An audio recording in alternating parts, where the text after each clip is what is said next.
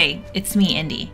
Join me as I find a water vein out in the desert and build a grand Adobe sanctuary around it in ascended, scorched earth.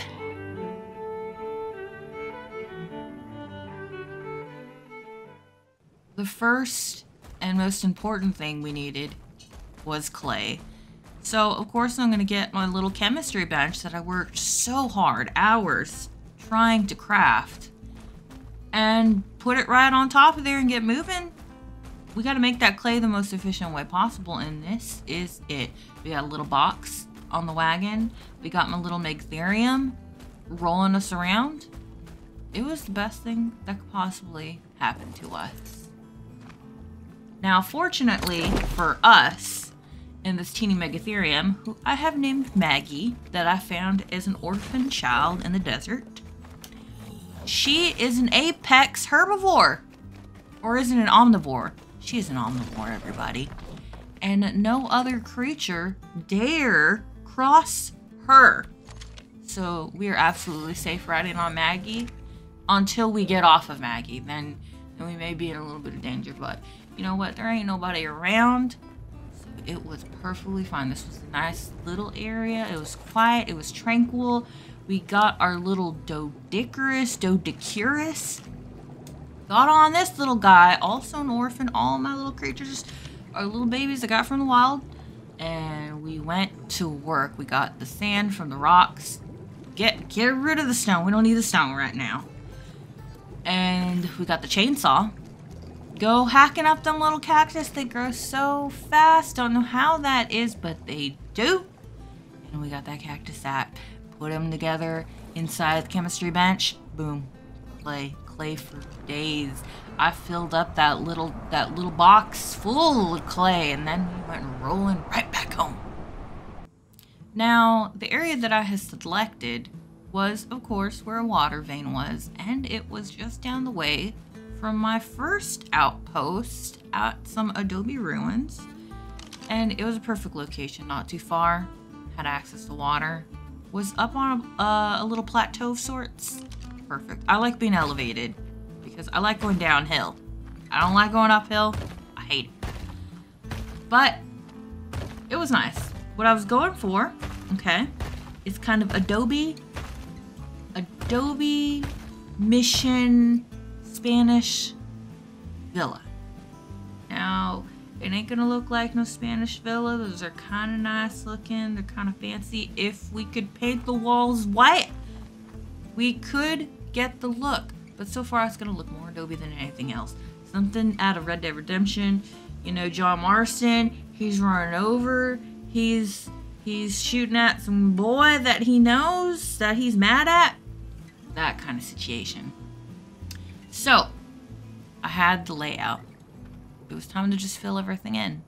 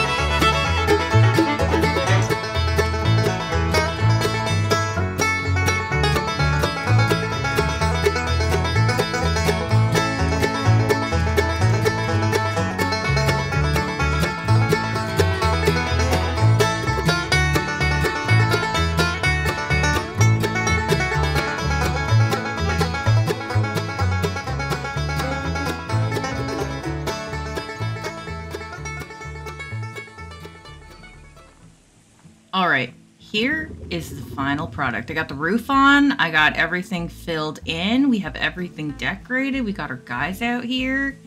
There's a giant well. That holds a lot. Here we have a lot of little guys. We got the piano here. The piano is very interesting. You go into the piano menu and it plays the Ark soundtracks.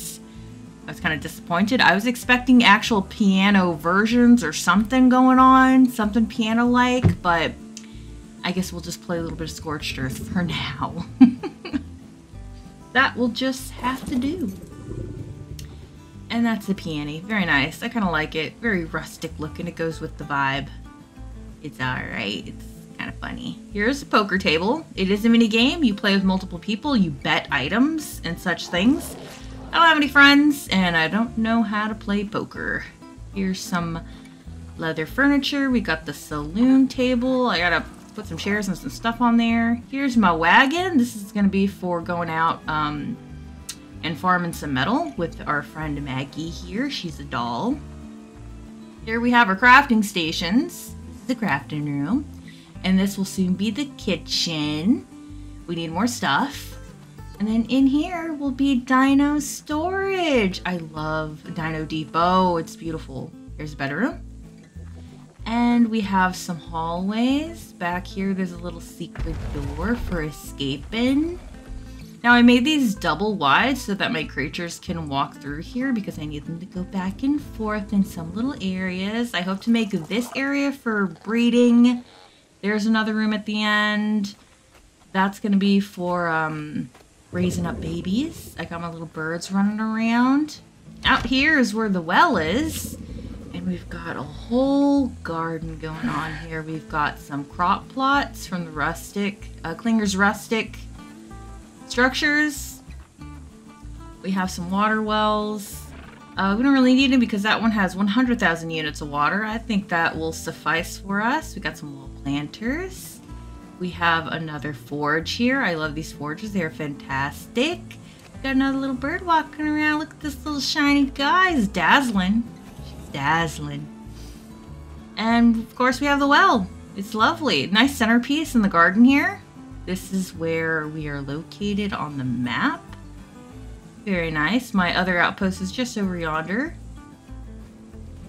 We have our Dinotherium that we tamed the other day. She's just chilling out there. She's a little too big to fit inside.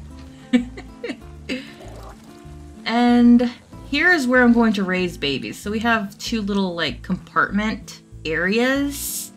And you know what? I think that'll be just fine. We don't need big doors. We'll just move them around with the dino storage balls.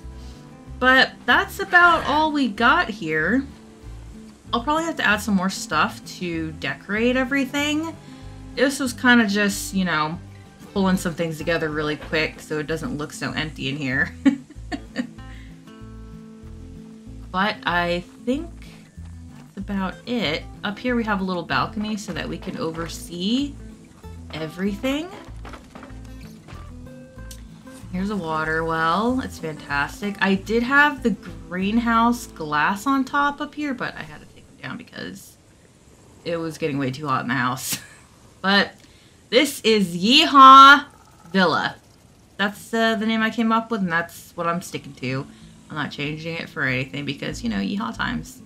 Anyway, this is going to be the new home for all that we're doing here on Scorched Earth. I don't feel like making any new buildings. We'll probably make little outposts here and there. But, yeah. Thanks for watching, and I hope you enjoyed the video. See you next time. Bye!